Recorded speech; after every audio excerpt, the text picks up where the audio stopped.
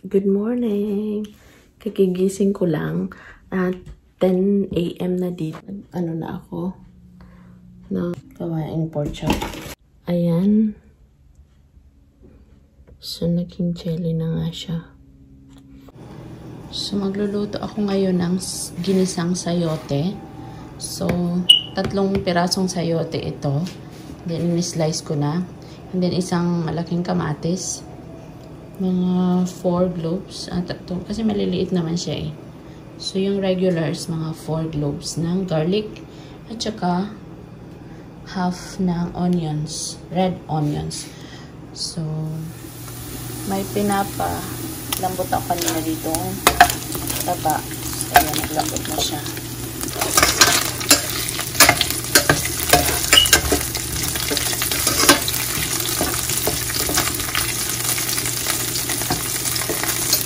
So, naglambot na siya kanina. Ilalagay na natin ang bawang. Pwede na din ilagay ang sibuyas.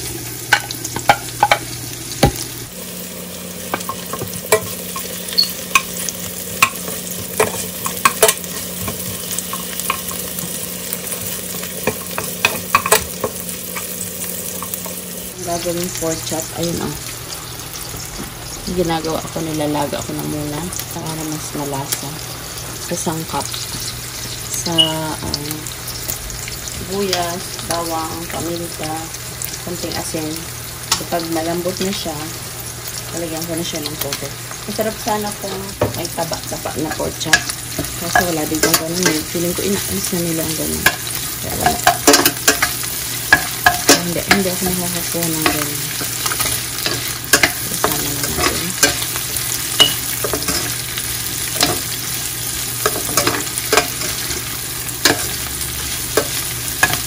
Ito yung isang pirasong pork chop. Sinatira kasi ang dami naman namin. Nilagay ko na din siya dito para may ano siya.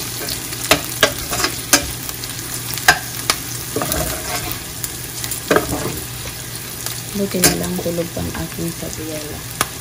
Kapag ganito, pwede na ilagay ang kamatis.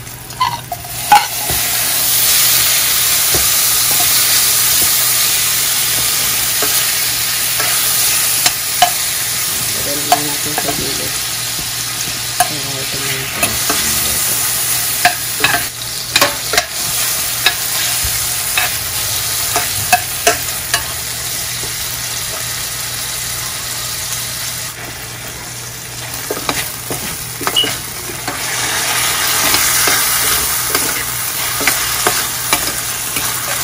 Pwede nang ilagay ang sayote.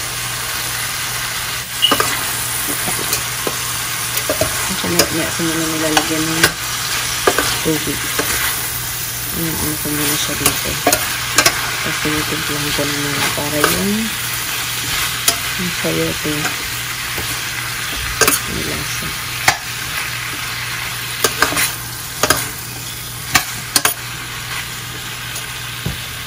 Salt. Ayan, tomato.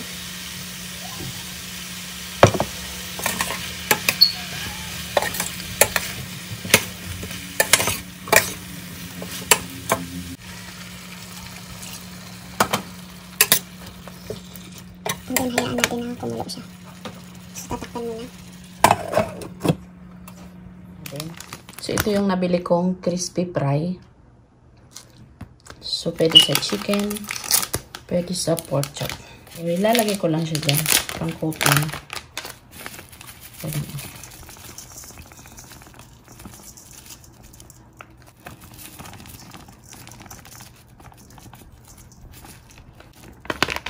So, isang ganito, for 1 kilo ata. Yeah, 1 kilo meat.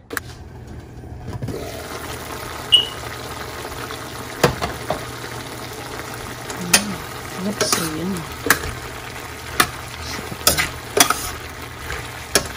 Pwede na ito timplahan.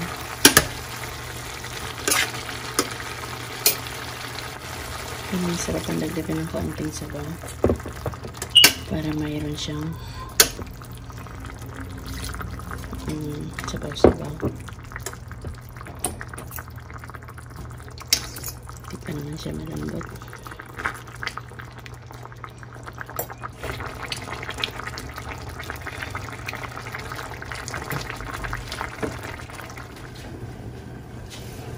So, tingnan na natin.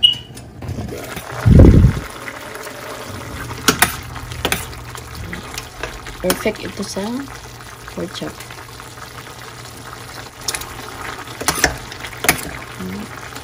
Ang lasa. Natin ito malambot na. So, malambot na. Perfect. Look at that. So, ayan. Ayan, naluto na siya. Sarap. Perfect siya sa pork chop. So, ayan yung pork chop. So, ito yung iba. Pinok ko lang siya ng crispy fry.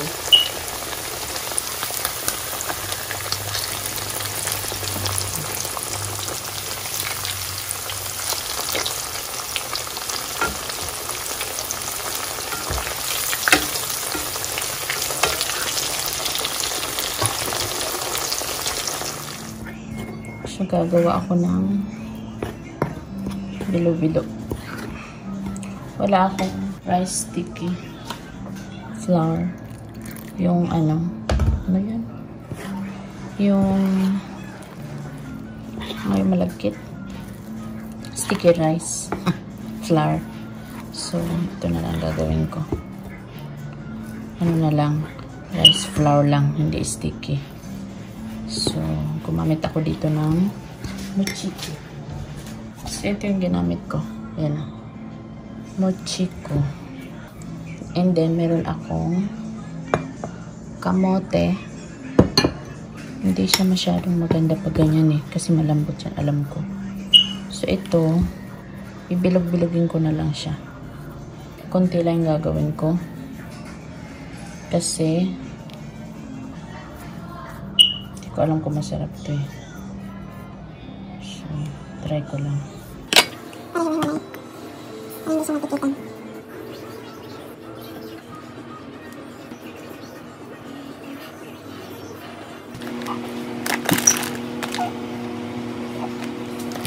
So, yan naman. Gagamit ako ng flour. Tapos, gagawa ako ng kaunting kalingking. So, and sugar. Para medyo matamis. So, estimated lang yung flour. And then, ito yung gagamitin ko. At saka, sasamahan ko siya ng saging.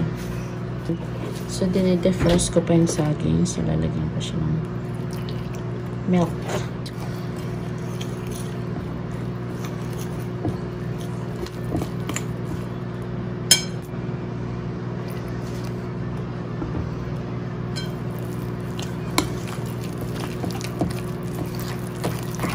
Dapat medyo ano siya. Medyo runny ng kaunti.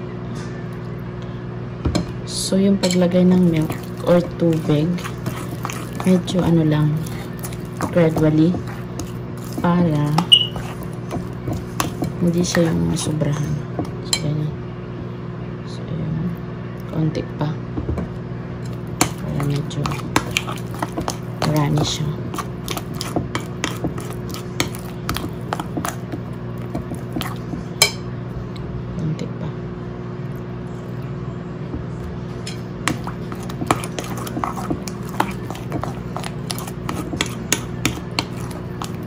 Ayan. That's the perfect consistency na hinahanap. Pwede din, kunti pa. Kasi pag nilagay natin yun sa saging at saka sa kamote, saka matuyo. So, ayan.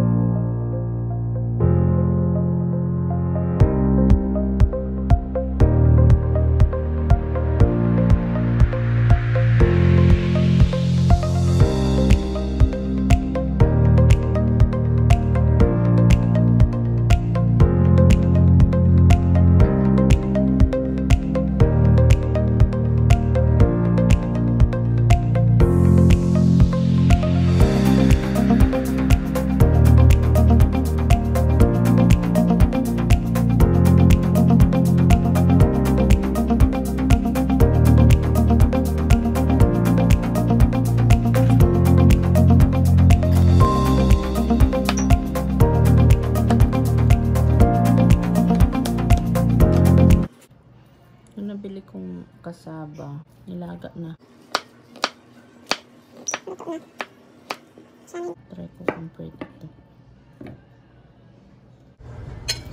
So, yan. Nilagay ko na yung saging tsaka kamote dito. Ito yung gagawin kong kalingking. Sakto lang. Tansyahan lang. Walang sukat. Paglagay ko ng flour. Ayan o. See, hindi na siya maghihiwa-hiwalay. Maganda. Perfect. And then, sugar. Counting sugar. So, perfect na yan pang kalingking. So, ayan. Ready na ang aking kalingking. Lulutuin ko. Siguro makagawa ko dito mga 5. Mga ganun. Sakto lang. And then, ito naman yung aking pang bilo-bilo. So, ito yung bilog-bilog. Kasaba, saging, at saka kamote. Tapos, nagpapainit na ako dito ng gata. So, kailangan tong haluin para hindi kumurta. So, pag kumulo na siya, halo lang ng halo. Then, pag kumulo, ilalagay na itong mga ano niya, sangkap. So, haluin lang. So, ilalagay ko na yung kamote. Saging.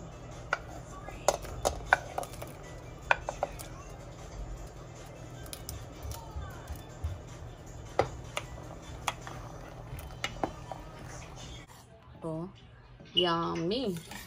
Oh, yummy. So, meron siyang kamote at saka ano yung saging at saka kasaba.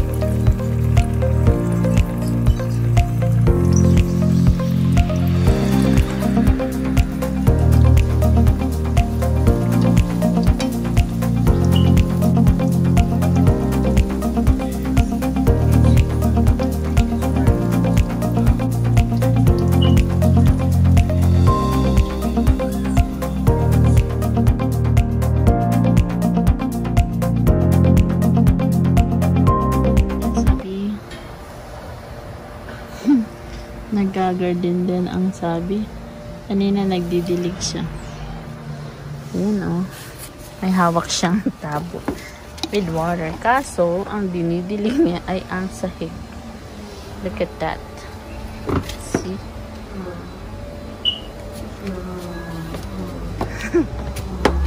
So, you want more water? Huh? More water? Say opo. Opo.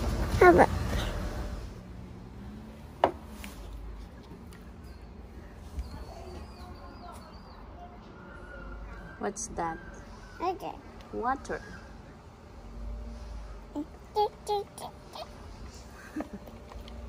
Hello. Hello. Get right. Oh, get up. Oh, Say water. Say water. Sabi. Say hello muna. Tomorrow. So that's for now. And see you tomorrow. And happy weekend, everyone. Okay. Bye. Say bye-bye. Bye-bye.